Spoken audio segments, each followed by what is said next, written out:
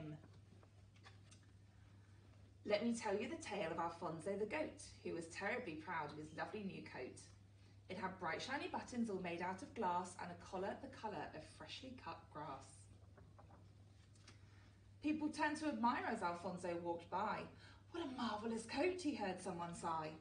Alfonso was happy, he pranced and he skipped, and then he heard a sad noise croaking out of a ditch.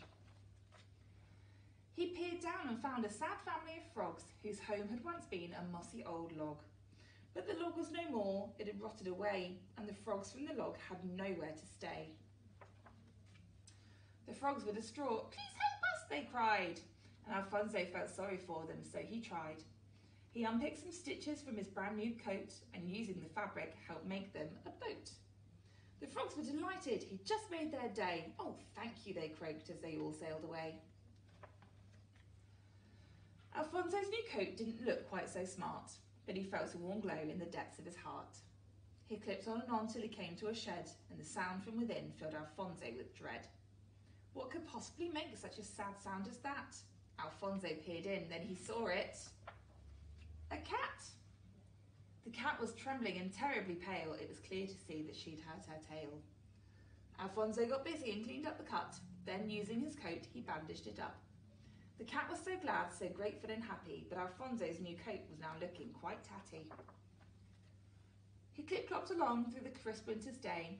He was whistling a song when a hen came his way. The hen was upset. She'd lost one of her chicks. Might this be something Alfonso could fix?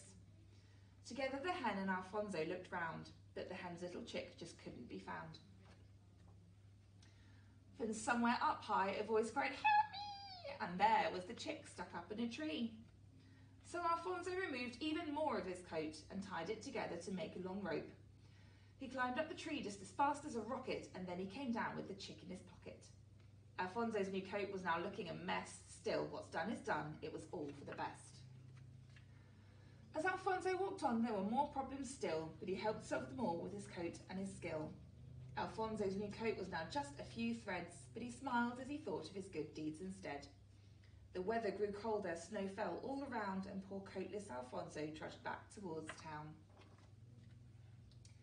The blizzard grew worse, it got colder and colder, and Alfonso took shelter behind a large boulder. Alfonso was freezing and night would soon fall, so there he curled up in a cold little ball. But then he heard voices ring out through the night. Someone was shining a welcoming light. He spotted the frogs and the cat and the hen. He wasn't alone, he'd been found by his friends. And seeing them all made Alfonso feel better. And not only that, they had brought him a sweater. They had made it themselves from the things they could find, a gift to Alfonso for being so kind. And so our dear goat had made best friends forever, and he wore his new sweater, whatever the weather.